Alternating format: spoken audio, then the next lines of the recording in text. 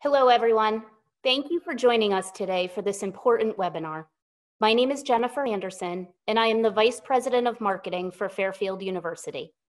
On behalf of the university, I want to start by saying I hope you and your loved ones are safe and healthy during this unprecedented time. Fairfield University is pleased to host this webinar featuring our alum, Chris Pilkerton. Chris is the former Small Business Administration Acting Administrator and is currently White House Policy Advisor on Small Business Relief. Chris will speak today for about 10 to 15 minutes, and we will then have time for a couple of questions. Please use the Q&A feature to ask. I'll now turn it over to Chris. Thank you, Jen, and thank you to Fairfield University for hosting this important webinar today. I also want to thank all the other folks from other universities and other alums and small businesses for attending. I want to extend my thoughts and prayers to all of you, your loved ones, and your families for this incredibly difficult time, both personally and professionally. And I also want to let you know that this information really is critical to small business relief. And the feedback that I get from you also enables me to go back to my colleagues within the government to ensure that the information sharing process is working well. So I've had a chance to do a number of webinars across different groups across the country. And my goal is to ensure that we're communicating the message to anyone and everyone so that small businesses across the country have the opportunity to get this relief. So let me begin by talking about probably the major program that's on everyone's minds, the Paycheck Protection Program. And the importance of this program is that it's an investment in our country's most valuable resource, and that's its people. A lot of the information that I'm going to be talking about today can be found at www.sba.gov, as well as coronavirus.gov/small business. But starting with the PPP, the Paycheck Protection Program. Now, as many of you know, the Paycheck Protection Program is a $349 billion program that was part of the CARES Act that was passed by Congress. And it serves to ensure that small businesses are able to continue to pay employees and cover other certain costs during this period. So for up to 8 weeks, the program can be used to cover payroll, paid sick leave, insurance premiums, certain rent and mortgage obligations, utilities, and interest on other prior debts. Now, the focus that you've probably heard is that 75% of the dollars that are received from this program should be going to payroll. The remaining other 25% could go to some of the other obligations that I mentioned before. Now, these loans are up to $10 million. And if you're able to retain, bring back your full staff to cover that payroll piece, then the loans will be forgiven by the bank. So you've probably heard people refer to this as a grant. Well, it's not technically a grant because there is a 1% interest rate associated with it. But if you're able to demonstrate to your lender that you have used this for the appropriate purposes, then in fact, it will be forgiven. So that's what people mean when they say that it acts like a grant. So the eligible parties for this are small businesses. And in the legislation, and this is the general rule, that small businesses are businesses with under 500 employees. There are some modifications of that associated with SBA rules around size standards, but the general application is under 500 employees. This can also be used by certain nonprofits, which is something that is not typically done in the SBA loan programs. So just want to make sure that folks were aware of that, and that includes religious institutions. There's information at sba.gov about that as well. Veterans organizations, as well as tribal groups, are also eligible.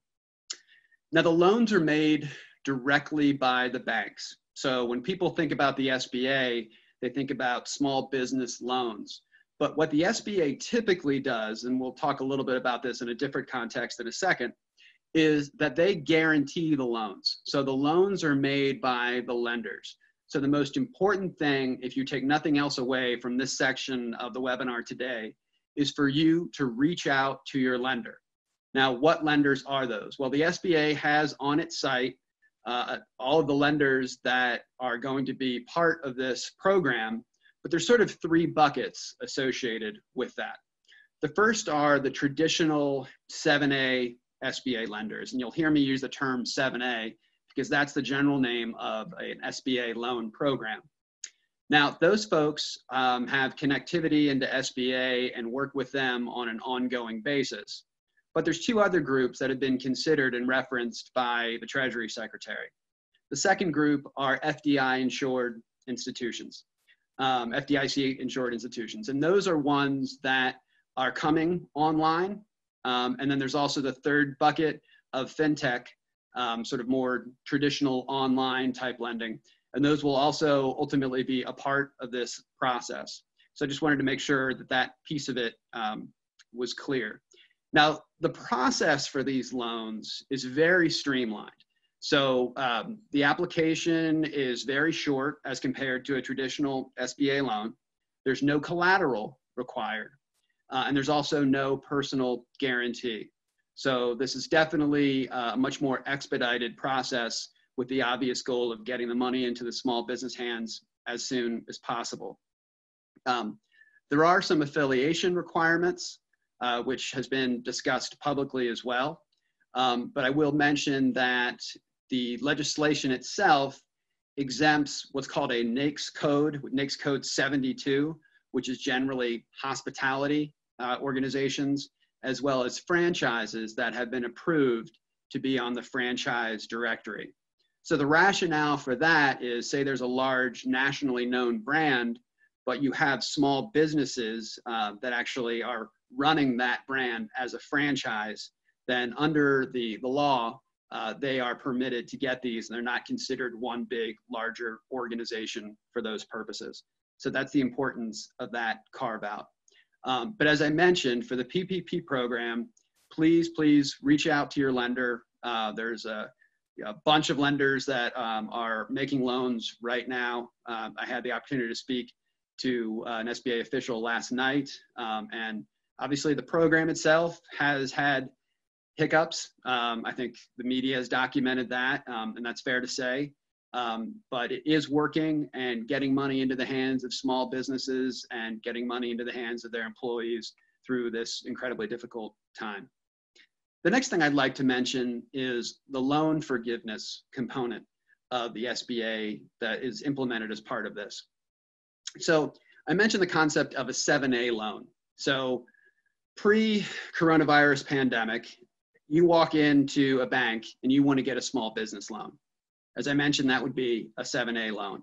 Now, obviously, a number of small businesses have these loans. On average, the SBA lends $25 billion, give or take, in any given year.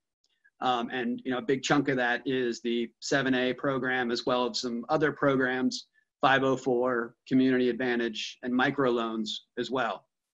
If you hold one of those loans, then that debt will be paid for 6 months by the federal government, and you do not need to pay that back. So that's something that's important for folks who currently hold 7A loans to know about. And obviously you can still continue to apply for loans during the 7A program, but for clarity, that's not a forgivable loan. It's a low interest rate, but not a forgivable loan. It does need to be ultimately be repaid, except for this upcoming 6-month period once that program is implemented.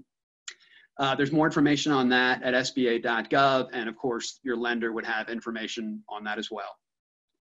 The next thing I'd like to talk a bit about is the disaster loan program.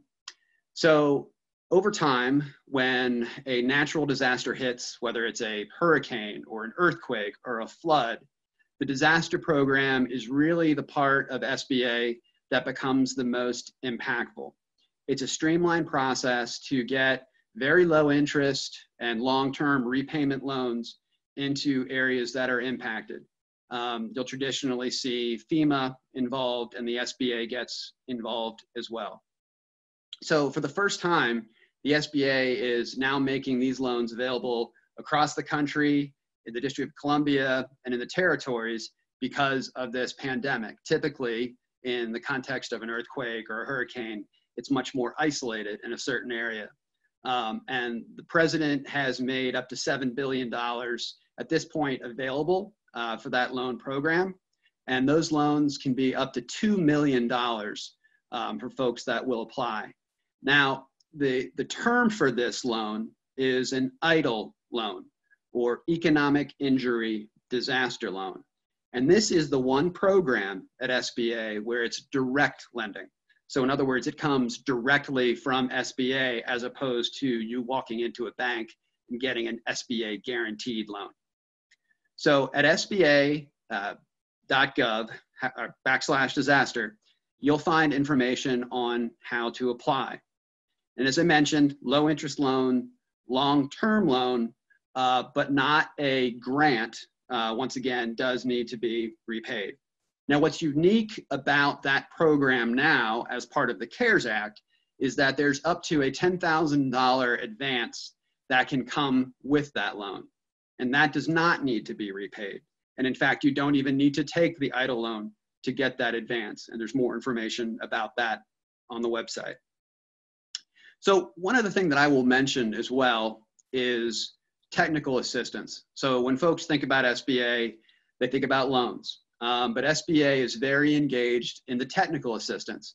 So you may be in need of funds right now, or you may not, but you also might need help in both of those circumstances and trying to figure out how to navigate this time period where we've got, a time where we're trying to figure out what's going to be happening with the economy, what's going to be happening with your customer base and your general business ecosystem. So the SBA has 68 offices all across the country.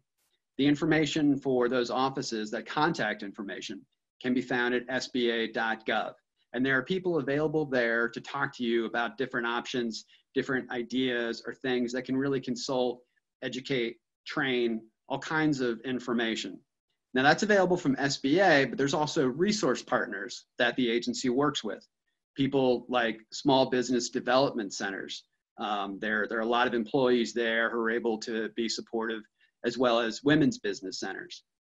That information can be found at the agency website, but also at www.americassbdc.org.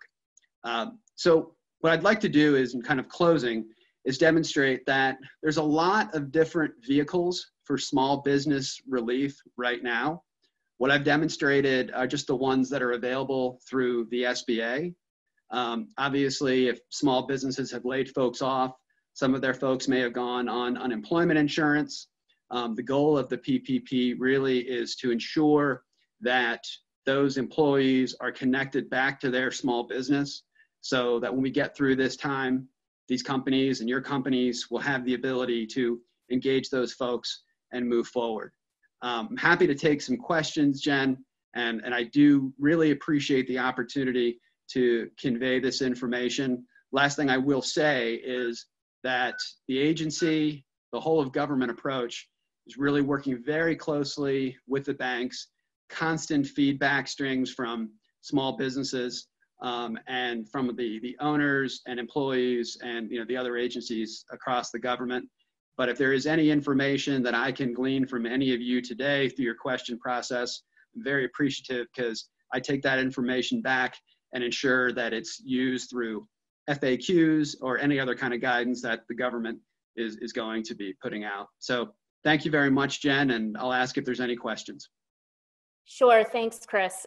Yeah, we do have a few questions. So let me start with this one. I have read that the SBA needs certification from us regarding current economic uncertainty, making the loan necessary to support our ongoing operations. My company has seen some increased volatility with our cash flow and bookings, but the next 8 weeks, things could rebound also. How do we know that this loan will be forgivable, especially if business rebounds? So I appreciate that question, and it's a very good one. So as I mentioned, when you go to get this loan, you will be facing off with a lender. And I would also encourage folks to work with the lenders that they already have as part of their small business. The reason for that is that lender already knows you, they have your documentation, so the process that they need to go through on their own level of due diligence will be streamlined and certainly be much faster. When you go in and you complete the application, there's a number of certifications that you need to make to the lender. The certification that you just referenced about impact is one of those certifications, and there's a number of other ones.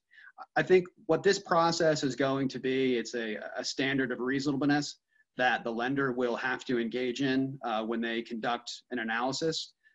Certainly, you know, there is when you're doing your analysis of the number of employees, for example, and the cost associated with that, if it's a lender that you worked with, you certainly have that circle of trust that you've developed with them. But ultimately, they will need to verify that information in a reasonable way. So I think obviously going in, explaining your circumstances to the lender is incredibly important, just like you did through that question.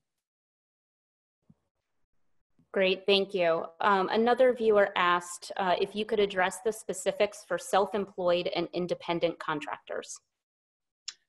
Sure. So independent contractors and self-employed sole proprietors are treated like their own business. So for example, if you have documented a draw that you take as part of your operational expenses, and that is demonstrated in the documentation that you have an independent source, a K-1 or something like that, then those are the kinds of things that a bank is going to be looking for to be able to confirm those expenses. Okay, great. How long before an applicant can expect funding? Some clients are desperate for this cash. It is a great question. I know that, as I mentioned, I spoke to an agency official last night. There are funds that are going out the door, and in large part because it took some time for some of the banks to come online. The government was providing the guidance associated with that. So I can't give you an exact time because, and it is a great question, and I'm sorry I can't provide that. It's an as soon as possible component, and the banks are pushing very hard. The government officials are pushing very hard. But we recognize that, for a lot of these small businesses, and probably your small business, it's day to day, and hours and weeks matter. And everyone who I've had the privilege to be working with inside the government and all the calls that I've had at the banks really are working around the clock to ensure that this money gets out there in a timely fashion. Thanks. How about private nonprofits with more than 500 employees? Can they qualify for an EIDL? So the 500 employee standard is pretty standard in that sense. That's where the nonprofit focus would be. So I would certainly contact SBA to see if maybe your circumstances are unique. But those are the typical standards on the small business loan size. It is unique in the PPP program that nonprofits have been included. So you may want to take a look at whether the PPP program would be an option for you, depending once again on how the entity is set up. One question that I get from time to time, and it was kind of implied in what I just said, but I'd like to make sure everyone understands, is that you can apply for both. It's not an either or option.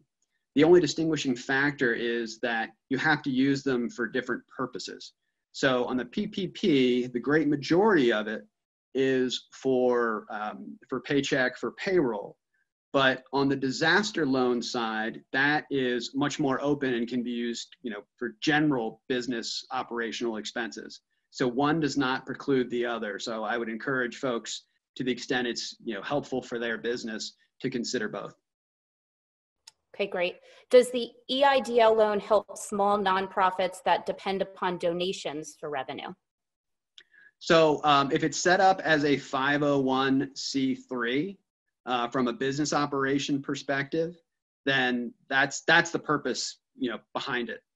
So a number of 501c3s would accept donations. So I wouldn't think that your nonprofit would necessarily be any different.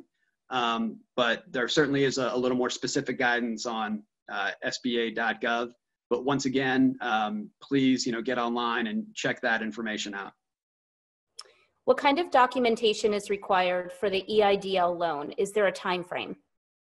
So I know the EIDL loans because the way this kind of played out chronologically is that the president was able to work with the SBA administrator and make declarations of disaster in each of the states. And that process requires, at this level, the president, the administrator of the SBA, but it starts with the governors. And obviously, the governors were pushing for this, or a lot of the governors were pushing for this as soon as possible. So this didn't require legislation. So this was able to start earlier from a process perspective, because the PPP couldn't be implemented until there was legislative action, and that started a bit later.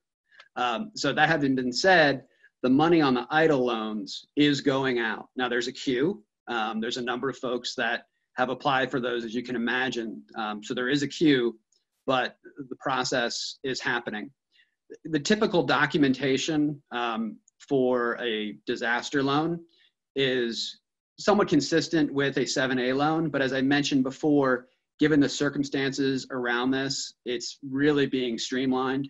I spoke with a small business the other day, and they were surprised how quickly they were able to get through the application. So it's definitely a fast process, and it's a process that hopefully will result in funds to small businesses very soon. Like I said, I know it's already going out the door, but there is a queue associated with it. Okay, great. So here's a question that relates to franchises. We own a business that is part of a franchise. Any issue that would apply to franchisees? So the way it works is on the SBA's website, there is a franchise directory. And at last count, I believe it's close to 5,000 different franchises. And the reason that that exists is so that if I want to start a franchise as a small business owner, I can go look on the website and say, yep, that business is going to be able to be funded by the SBA. On the flip side, when I go to a bank, that bank is going to be able to say, yes, I know the SBA has determined that that franchise is not tied back to the franchisor as a larger corporation. And that's the issue behind affiliation. Is it a big business, or is it really a small business that is owned by Chris Pilkerton, where I have control and operation, but I'm following the standards and the branding and some of the things associated with the large business.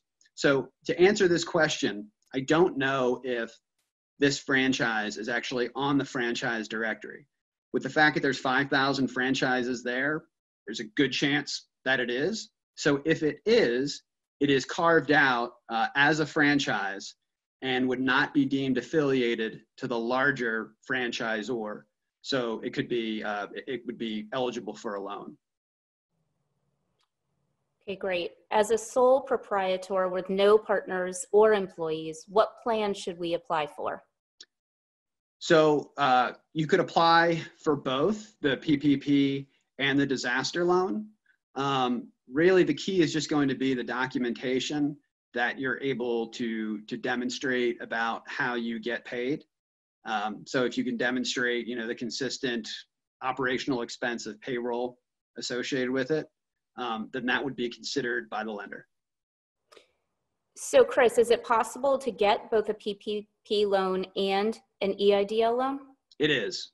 And as I mentioned before, I would encourage folks to look at that as an option, but ultimately you have to use both funds for different purposes. So as I mentioned, the PPP very much focused on payroll, although there are some sort of operational expenses that could be included in it.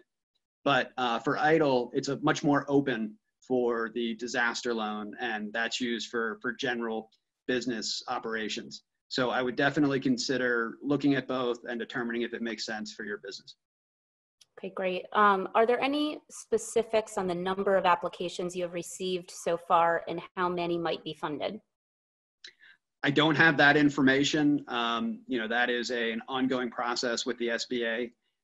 As I mentioned, I did speak to an SBA official last night. They are really pushing to ensure that we have more and more lenders that are able to make these loans. There's been a very high number of applications. As I mentioned before, in the given year, any given year, 25 billion or so is lended by the SBA. This program is 350 billion. So ensuring that the money gets out the door, make sure that there's the integrity of the program and the oversight is absolutely key. Bringing lenders on board or ensuring that their processes are working properly, working through any technical kinks or issues like that is job number one. So as I mentioned, I can't give a time or date as to when funds are going to be coming through, but everyone understands and realizes the severity of the situation and is pushing absolutely as hard as they can to get this done. So Chris, last question. Is there some place to go to check on the status of an EIDL loan? So if you go to SBA.gov, I don't have the answer for that question, but if you go to SBA.gov/disaster, they'll have the most up-to-date information as guidance associated with that. So I know there have been some information that has gone out about that issue, but I don't know if there is a component where you can find out, where you stand in line or when you'll actually receive the funds. But I do know that funds are going out in large part because, as I mentioned, this program started or was able to start prior to the PPP because it didn't require the legislation. Okay, great. Thank you, Chris. And thank you for everyone who joined today. There are a number of questions that have come in that due to time we won't have a chance to answer. This webinar was recorded and will be put up onto the Fairfield University social channels, and we'll be sure to get your questions to Chris so that he can feed them, like he said, and use those questions for their Q&A. Chris, is there anything in closing that you'd like to add? I just want to thank everyone for taking the opportunity to spend some time with us today. Getting the message out about the step-by-step process that we talked about today is so incredibly important to me. So to be fortunate enough to share this information with you is great. I thank Fairfield. I thank the other schools and alums that have been part of this. And just know from the perspective of someone that's working on this every single day, we will continue to push and get this money out the door. Thank you so much. Thanks, Chris. Thank you.